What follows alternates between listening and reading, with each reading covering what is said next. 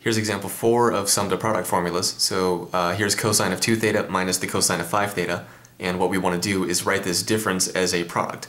So we go back to our formula sheet, and if you want a copy of the sheet, check the video description. There's a link in there. You can click that link and get a copy of this. So here's cosine of something minus cosine of something else. So we're going to use this fourth formula, cosine alpha minus cosine beta equals negative 2 sine alpha minus beta over 2 times the sine of alpha plus beta over 2. So that's the formula that we're going to use, and we're going to say, since it's cosine of alpha minus cosine of beta, this here is going to be our alpha, and this here is going to be our beta. Okay, so 2 theta, that's alpha, and then 5 theta, that's our beta.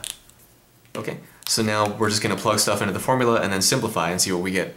So this is negative 2 times the sine of alpha minus beta over 2, so that's 2 theta minus 5 theta all over 2, okay, alpha minus beta over 2, and then times the sine of alpha 2 theta. Let's zoom in a little bit on that. So that's a 2 theta right there, 2 theta, and then plus beta, which is 5 theta, all over 2. Okay, so that's what we have going on there. Now when we simplify, what are we going to get? So we're going to have negative 2 times the sine of 2 theta minus 5 theta is negative 3 theta. So we have negative 3 theta over 2. And then times the sine of 2 theta plus 5 theta is 7 theta. So we have 7 theta over 2. Okay. Alright, now there's one more little thing left to do that we can simplify, and it's actually going to work out pretty nicely because we're going to get rid of all of our minus signs.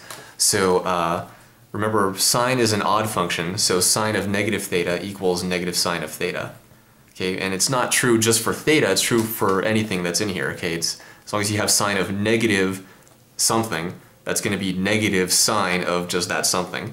So specifically, in this case, sine of negative 3 theta over 2 equals negative sine of 3 theta over 2. Okay, so then this becomes negative 2 times negative sine of 3 theta over 2. And then we still have times the sine of 7 theta over 2. Okay, so let's get rid of this now. Now we have negative 2 times negative sine, okay, of 3 theta over 2. So negative times a negative, the negatives cancel, and we just end up with positive. So now those signs go away, so then we just have 2 times the sine of 3 theta over 2 times the sine of 7 theta over 2. And that's it. That's our final answer here. So we'll zoom back out.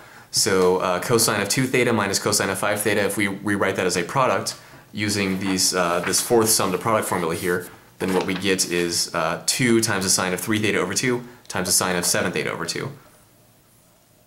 Okay, so it's pretty straightforward, nothing too complicated, just a matter of making sure we use the right formula, identify alpha and beta, plug them into the formula appropriately, and then simplify, and then make sure we remember that sine is an odd function so we can simplify with this minus sign in here. And when we do that, we end up with this 2 sine 3 theta over 2 times sine of 7 theta over 2. So that's example 4 of using the sum to product formulas.